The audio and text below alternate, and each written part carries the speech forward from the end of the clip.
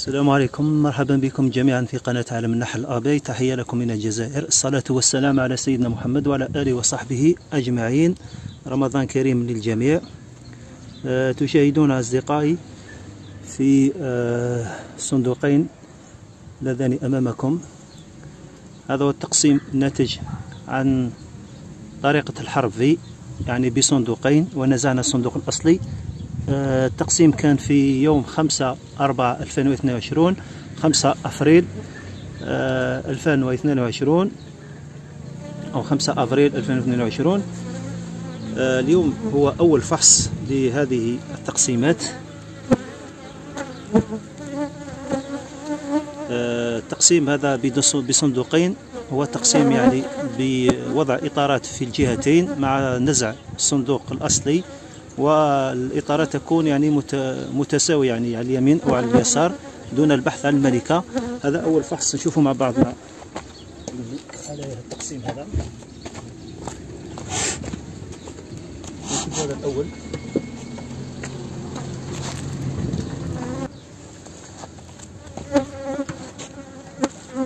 بسم الله.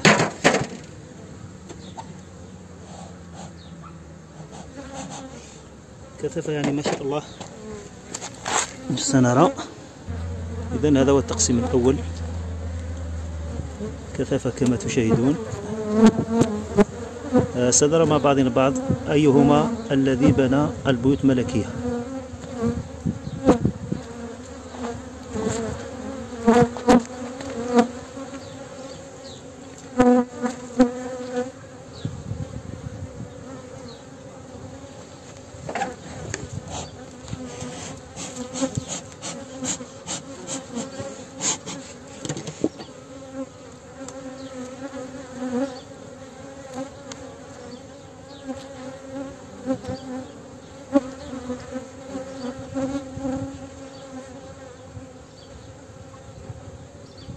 إذن أول هذا لا توجد به بيوت، هذا أمامكم لا توجد به بيوت. هذا الإطار الأول.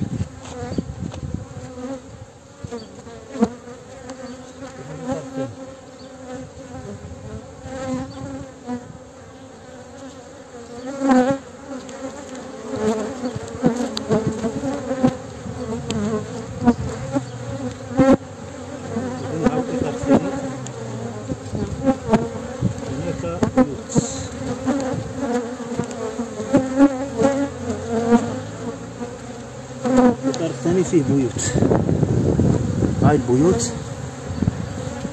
هاهو البيت أول مثلا بيتين، وهناك عدة بيوت، هنا كذلك بيت. إذن هنا دون البحث عن الملكة، الملكة غير موجودة. حتما الملكة موجودة في الصندوق هذا الذي أمامكم.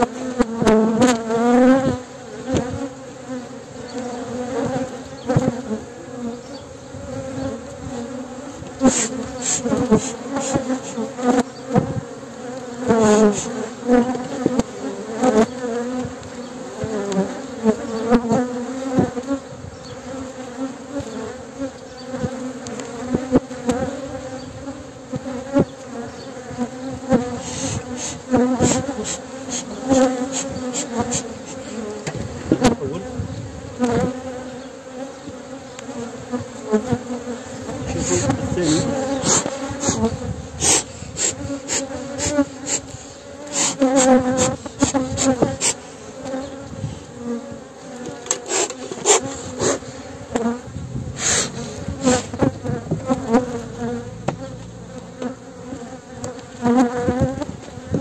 الخلية الثانية.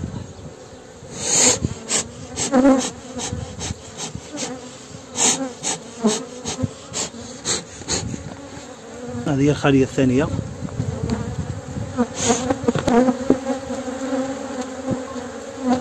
كذلك نفس الكثافة.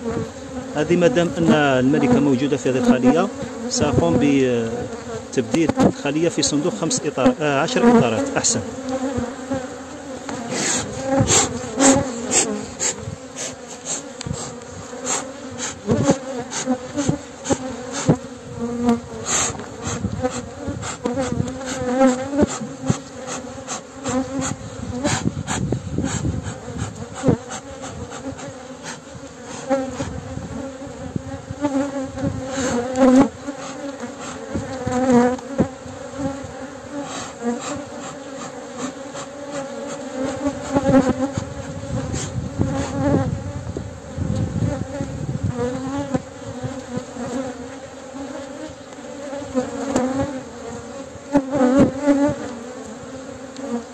هناك بيض وحضنة مفتوحة. إذا الملكة هنا، أنا فحصت قبل، لذلك متأكد أن الملكة هنا. تقسيم منذ 5 من شهر الرابع واليوم 8.